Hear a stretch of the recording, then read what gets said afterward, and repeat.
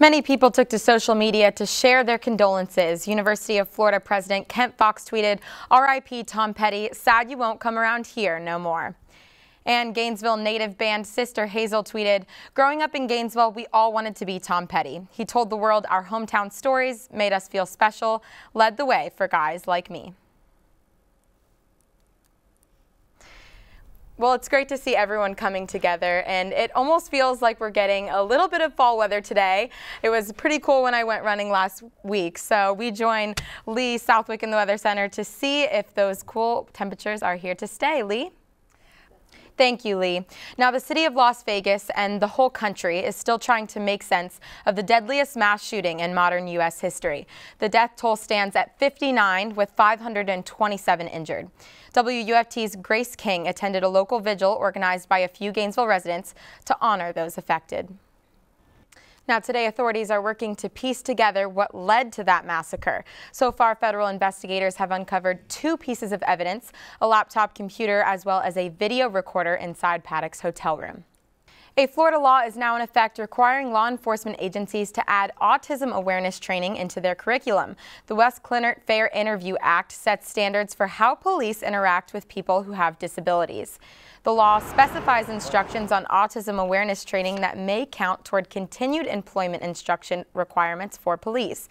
The Center for Autism and Related Disabilities Associate Director Arthur Wallen says that police will be prepared to deal with the needs of people with the invisible disability.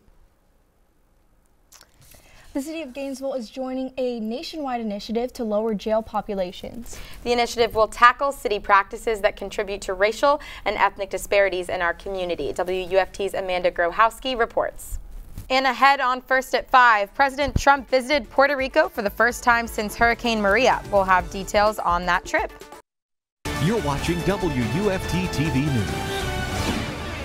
Back. Opioid deaths are rising in the state of Florida. WUFT's Andrea Guerrero found out how one community is trying to stop this epidemic from spreading. WUFT Newsroom, I'm Andrea Guerrero. Thank you, Andrea. 2 weeks ago, Hurricane Irma devastated Puerto Rico. Today, President Trump visited the island to see how recovery efforts are going. And WUFT's political anchor Grace King joins us with more. Thanks, Grace. Well, earlier Lee was telling us that this beautiful fall weather may not stick around. Yes, Lee, please tell us it won't rain on our parade quite literally this Friday. What will the homecoming weekend look like for us? Oh. Well, I'll bring my umbrella. Thank you, Lee. Now, the 2017-2018 Gator basketball teams meet the media for the first time today. That's right. WUFT's Sydney Jones has more on what was talked about. Today was annual media day for both basketball teams. When we come back, you'll hear from the team's head coaches about their upcoming seasons. Stay tuned. Sports is up next.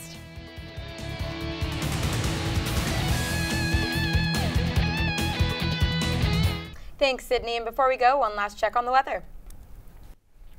Thanks, Lee. We'll have an English update just before the PBS NewsHour at 7. And our news team will bring you another show tomorrow at 5 o'clock. But your Florida news is always on at WUFT.org. Have a good night.